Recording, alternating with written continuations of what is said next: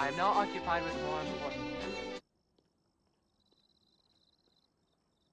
What if Rolf proposed to Liesl? Oh, I like that. Jambo, today I've got a really intriguing what if scenario for us to dive into. I've been thinking about The Sound of Music, and there's one aspect that I think that could be changed to add more depth and realism to the story. What if Rolf proposed to Liesl? Instead of Rolf losing interest in Liesl and suddenly, kind of out of nowhere, becoming a full-fledged Nazi sympathizer who betrays the Von Trapps, imagine if their romance continued and became a significant source of conflict. Liesl would find herself torn between her love for Rolf and her loyalty to her family. Essentially, what if Liesl became a Nazi? Oh, mate, that's great. I love that. Yeah, so these are the reasons that I decided to go for this particularly. Some of the flaws I found with the film. Rolf's character development. So in the original, he is rather suddenly losing interest in Liesl. Didn't feel like it was particularly well fleshed out. More, he goes from throwing stones at a window. They are very much on a collision course to getting together to now I'm Nazi. You know, I get that the Nazi, we need to be clear, there's Nazis in this, but come on. He can still be in love. Right.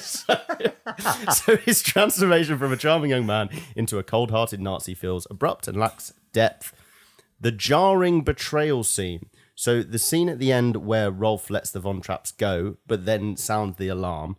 Another thing that I found quite jarring. This isn't so much a character bit, but one of the elements that I think we could change with this one thing I change. The underdeveloped Nazi plotline. So this, again, is more an issue with the film that we spoke about before. The Nazi threat felt very shoehorned into the latter half of the film. We know that there has to be Nazis because it's based on a real story with Nazis. But what we got was basically a 3/4 of a very good love story and then very minimal seed sowing of the Nazi threat that's going to essentially be like a whirlwind of the last quarter of the film. So how do we make that more developed? We can use this love story. And then finally, the realism aspect. So this is more of an... It's not that uncommon of films of that time, but seeing as we are a bit later on, why not use the knowledge we have to have more interesting, layered characters? So I felt in this very much goodies versus baddies. The Von Trapps, we're good as gold, white as white. Yep. And then Nazis bad, Rolf bad. Okay. Right. So what about if people were a bit more nuanced? This is something that you could do by having the subplot actually be integrated into a love story. So how does it work? Secret proposal. So you said, when would this happen? Yes. Any ideas? My guess is you're going to say like in the first bits of the film. I felt that 16 going on 17 is their like longest actual time together. Yeah. I was toying with the idea of like having a secret marriage, like a Game of Thrones style secret wedding, but I don't really know how those worked in those times. I know how they work in fantasy stories, but so I went, what about 16 going on 17? Instead of them kissing at the end, which was also a bit weird, I must say. Yeah. What about he proposes? Okay. Maybe it could be leading to that. So another thing in terms of the storyline, I reckon it's received with some initial positivity. It's mirroring the sort of unrequited, maybe not unrequited, but it's mirroring the love affair between Maria and Georg von Trapp. Yep. Like we've actually got the demi love affair going on with the kids. Quite a nice tie-in. Maria's probably feeling some level of sympathy towards Liesl's situation. So at first, I imagine it's something that is welcomed. Then we can lay some groundwork for some tension. So in the first half of the film, the only real seeds of the Nazism that get laid out are at the party where he has that confrontation with the character who ends up being kind of the driving force for Austrian Nazism.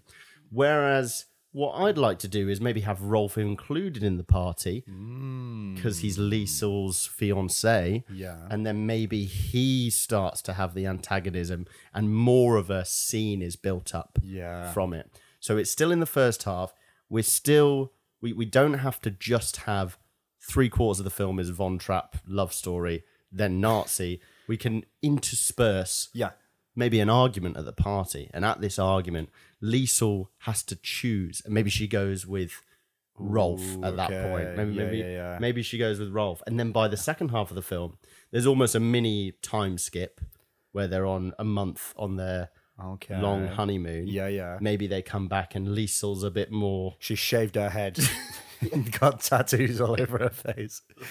Yeah, Liesl's towing the party line. Where did you go?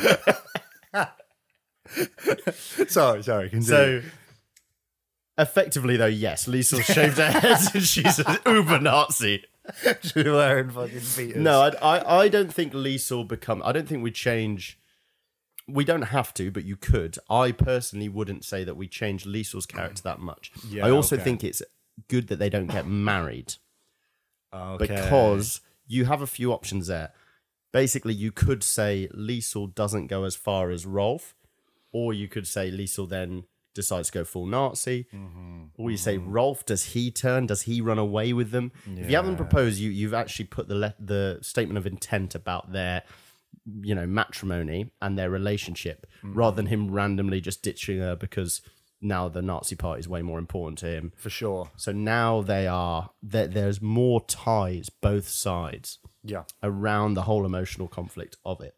So she's in this situation, and instead of the climactic scene, again, feeling quite rushed. So out of nowhere, okay, this is convenient that we can be the Von Trapp family singers with Max setting us up. I mean, that whole last sequence seems to flash by out of nowhere. Yeah. So in this one, we've had the arguments taking place, and maybe maybe Liesl decides that Rolf is going a bit too far with it, and she has to make the decision based on Rolf's actions, rather than just one interaction where he's a bit cold to her. She could see he's going too far with the Hitler stuff. She starts to side back with her father, and she decides to escape with them, break off the union. And then the climactic scene in the graveyard, now instead of it just randomly being a bit of a mano-y-mano between Captain Von Trapp and Rolf, it could be Liesl and Rolf, which feels a lot more like a natural reason for him to stop and not report them at first. And maybe I'll throw this to you, if we were in that situation, or if that was the situation that happened in the film, how would you see it playing out?